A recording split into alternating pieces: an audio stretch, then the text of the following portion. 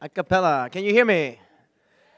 Please stand up. Everybody, if you're up there, down here, please stand up. We're just going to do a quick little exercise. I'll put this down. A lovely way to start an interaction with any kind of people is to do laughing yoga.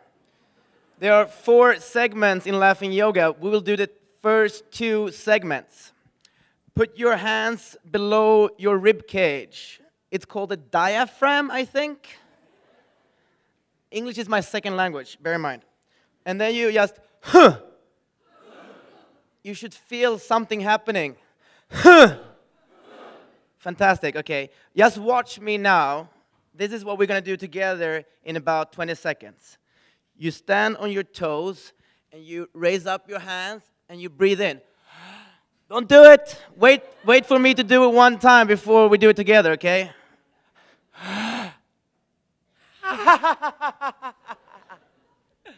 Okay, you get it? You breathe in, and then you laugh it out because you release the endorphins, and that will set you free. Okay? 1, 2, 3.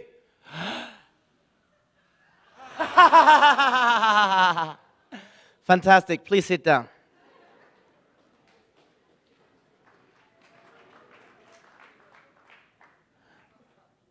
The clicker works. It's always nice when you're on stage and the clicker works.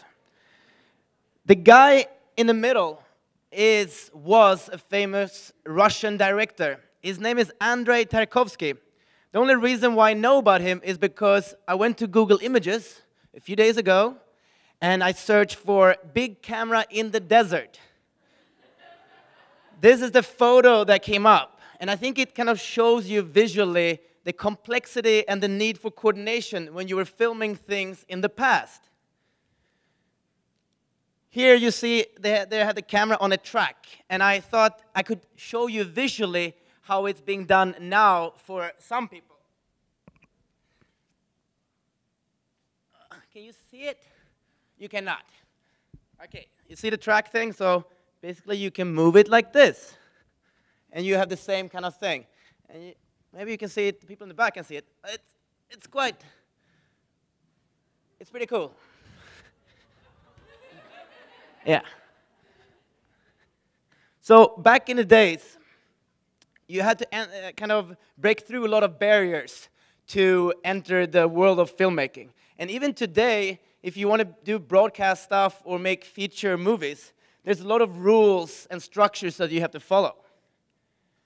And just to give you an explanation why I'm doing a lot of filmmaking, and a lot of people in the world are interested in the world of film, because I think you enter a different world, and you have the ability to take the story wherever you want to go. This quote by my fellow countryman, Ingmar Bergman, kind of explains that. Tarkovsky, for me, is the greatest director, the one who invented a new language, true to the nature of film, as it captures life as a reflection, life as a dream. This guy in the middle, I don't want to be in the way.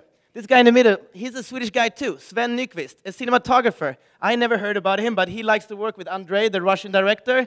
So he came up on Wikipedia, and back in the days, you know, everybody had all these different roles, you know. But now, the cinematographer can be the filmmaker can be the director can be the editor.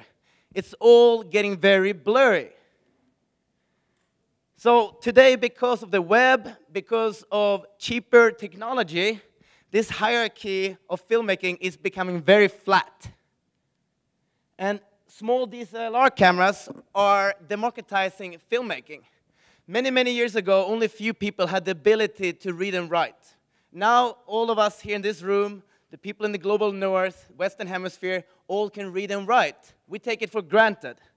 But what we're seeing now is that because of guerrilla filmmaking, video literacy is on the rise, where everybody have the ability soon to tell stories through video. I want to take you on a little journey. We are on a boat last year in southern Turkey, in the Turkish Ocean. And there's this funny, crazy chef guy called Jose Andres. He's from Spain. He lives in DC. And we've been hanging out with him at different events. We were not really friends yet, but we knew that he had a birthday. So we tried to call him from the boat, and he didn't answer, so we sent him an email and put his secretary, Russell, in the CC. A few minutes later, Russell emails back and says, Jose is on his way to Haiti. So we jump on a bus, go up to Istanbul, buy our flight, and then the day after, we fly to Haiti. And we arrive to Jose, and we ask him, what is the story you want to tell? There are millions of stories that you can tell, but what is the story you want to talk about? We are here now. We haven't prepared anything, but we have a lot of different networks and organizations that we are connected to, and through those connections, we can very quickly mobilize and figure out how to best tell that story. So what happened in the next 7 days, we walk around, and through connections, we get access to different places where we're filming. And I want to visually show you how I see the world. So your eyes is like a 35 millimeter lens. If you are a fish, you're like an 18 millimeter lens. It's very wide. And then you have the 24, and then you have the 35 and the 50, and if it's very far away, you use the 85. So wherever you walk around on the streets when you're telling a story, you see the world through different lenses. And you walk around and you see a balcony, you see a rooftop, and as a guerrilla filmmaker, you try to figure out how can you get up there so you can film the world from that angle. It's all about being very flexible and working with limitations. This is a photo from Cité Soleil in Port-au-Prince. The UN considered it to be the most dangerous place on earth a few years ago. We got connected through a fixer there, through an organization. He became our friend. He took us there and walked with us through the community. And because we were attached to him, he added credibility to us so that we could tell the story of those communities. If we would have tried to enter Cité Soleil without him, we would not be able to film for more than 5 minutes. It's here at the waterfront of Cité Soleil that we take one of our more controversial photos. There's a very thin line between overstepping someone's privacy and capturing genuine video content. It took us a long time to fly from Turkey to Haiti, but it was even a longer journey that we've been on for the last 5 years to get to this position. For the last 5 years, we've been over 60 countries filming for different nonprofits and social businesses. And the first thing that I learned in Haiti was that it's very hard to do solar cooking when there's no sun out. I also realized that there's no reason for me to try to separate work and life as a guerrilla filmmaker, because every day is a Saturday, and you work on every Saturday. Guerrilla filmmaking is about going out to remote parts of the world with less equipment. Because you have less equipment, you get that access, and you can also do it by feet, because feet are some amazing two things that will take you places that you could not think about going. This place is Lido Beach, Mogadishu, Somalia. Guerrilla filmmaking is about going to Lido Beach on Friday morning, play some soccer, football with the people before you start filming, to build that repertoire, to build that relationship. And to be able to tell that story about people coming back to the beach, they need to be comfortable with your presence. Guerrilla filmmaking is about staying positive when life is tough. It's about eating bananas when you've been to the toilet more than 4 times in a day. It's about eating anything that is coming your way. And it's about buying a local SIM card with a data plan when you enter a new country. Not only because you have the ability to communicate with the world and the community that you work in, but the people in that community that you're in, they will be very comfortable to call you and communicate with you, because if you had a foreign number, they would lose all their airtime and all their minutes if they try to call you. Guerrilla filmmaking is about becoming one with your surroundings. It's about figuring out innovative ways of charging your phone and your camera batteries when there's no electricity. It's about calculated risk. It's about making people extremely comfortable with your presence. And it's about realizing that good quality audio is usually more important than good quality video. In conclusion, it's about learning by doing. And our SwitchPoint came after we've been on the road filming for a few years. We realized that the most powerful platform for us to connect with people was through the camel. There are camels in over 100 different countries. The country with the most camels, Somalia. So we dedicated 1 year to travel around the world.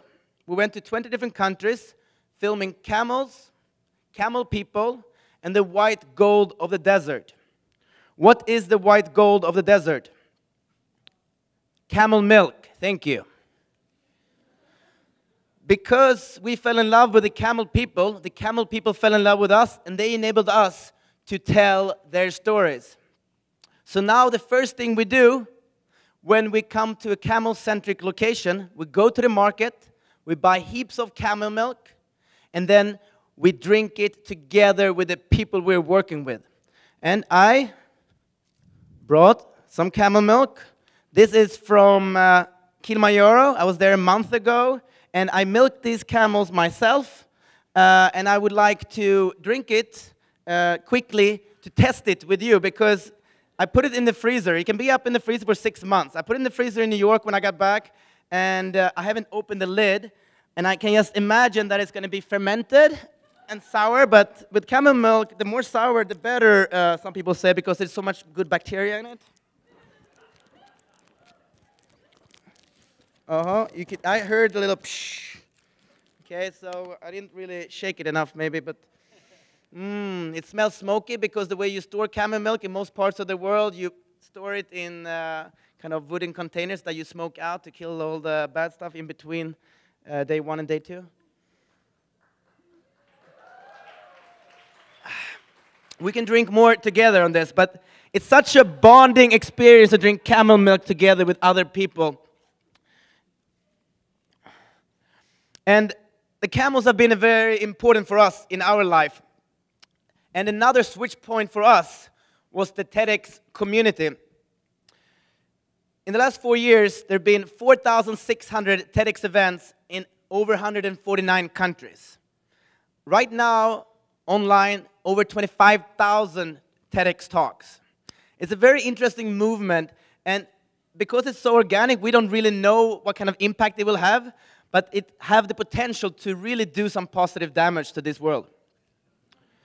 So once again, we used the camels as a platform, and we got invited to go to the TEDx Summit in Doha, Qatar.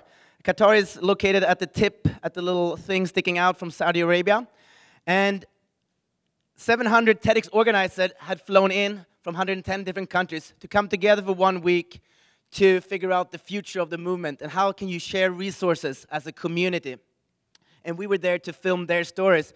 And when you are in these disruptive environments where you have people from all walks of life coming together, you bump into people like Hans Rosling, Swedish guy, really inspiring, and his ability to kind of tell stories through time and data. I mean, talking about big data, this is the big data guy, you know? And one of the coolest stories that he likes to tell over and over again is that people have the strive for getting a washing machine more than the strive for democracy. That's his conclusion from putting big data together. And when you are a guerrilla filmmaker, you're out with all these energies colliding, you have the ability to capture new ideas before they become mainstream. And you get inspired to do more. So we went to Somalia, and we put together the first ever TEDx event in Somalia, TEDx Mogadishu, and we used guerrilla filmmaking tactics. We used the DSLR camera, and we live streamed that event throughout the entire world. And we had the opportunity to connect with Hassan Mohammed, and his story is that back in 2005, there was no proper universities to really work through, so he set up his own university. He hacked education, and you know, working with limitations. You might think that they don't have internet, but they get internet from a satellite at the company a few miles away. And you walk into a new room, and you guys get more and more inspired at each place. One room that I walked into, 10 guys were sitting down drinking tea. Somali tea is basically tea with 10 spoons of sugar. And then I asked, can I have some tea too? And they served me tea, and I said, this is the most amazing student tea room that I've ever seen. I wish I had one of these in my universities. And then they all laugh and tell me that this was actually not a student tea room. This is where all the lecturers hang out between classes. And I felt a little bit stupid. This is the most inspiring program that I believe that they had at that university. It's the nursing program. They had all this really cool medical training equipment, and it was probably a few generations outdated from what is used in the Western world. But just the whole idea that this university, without any foreign intervention, no development organizations have been given them money. There were no government departments that could support this initiative, but very resilient, homegrown, and just with limitations building this. It's such a cool project. And when you're out filming, you bump into these people all the time. And that's, I think, is what keeps me going, you know? And TEDx Mogadishu inspired the head of communications for United Nations Development Program, Somalia, to reach out to us and to say, hey, we're doing this thing with the UN Foundation, Social Good Summit. Do you guys want to work with us to put together the Mogadishu event? So we did doing that, and that led to more work with UNDP. So we started doing visual capacity training around Somalia, where we work with local staff to figure out how they can tell their stories through photography and film. So why is it important to mobilize people so that they can tell their own stories? We believe that real change is not the media pushing the big stories, but the actions of millions of people doing small things and accumulatively, when you bring things together. English is my second language, I'm sorry.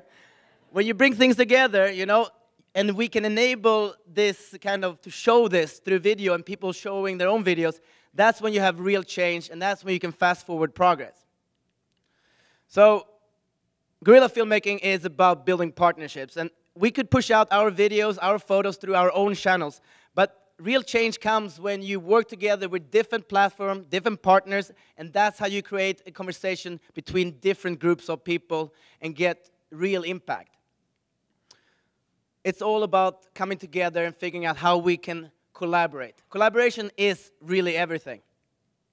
And participatory filmmaking is a part of this, where everybody who's a part of the dialogue and a part of the film needs to feel that ownership. There's this company that I bumped into a few days ago. They're called C3. They're based in Chicago. And a few years ago, when they were founded, they had this idea that if nonprofits and causes can better communicate through sight, sound, and motion, they will become more successful. So what we're seeing now is that nonprofits are using video to show their most vital work and tell compelling stories. Their idea a few years ago is becoming the reality. And it's really interesting with guerrilla filmmaking because you are only as good as your last movie. And that goes for everything. You're only as good as your last startup, your last health intervention. The field of filmmaking is open. Anyone can borrow, rent, or learn filmmaking right now and go out there and create. It's pretty cool. Never stop moving. Thank you very much.